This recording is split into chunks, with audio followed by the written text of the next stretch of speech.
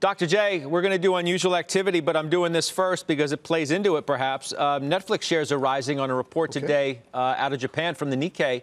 Netflix to raise prices by as much as 13%, according to that publication. I don't have any more details for you on that. But, John, you could talk that, what you see, and then do unusual for us, please.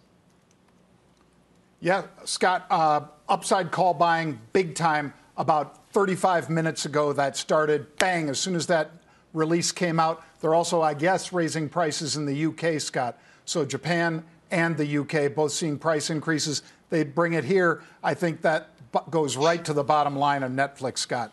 As far as unusual activity, I've got two of them, both high flyers. JetBlue, they were buying the March 18 calls, but the stock's 15.5, so I bought the 15s, sold the 17s. Second one, also a high flyer. This is AGEN. That's oncology. They're buying the March 6 calls, and this is about a $5 stock, Scott. So I bought the at-the-money 5 calls, and I look to sell higher strikes if it rallies.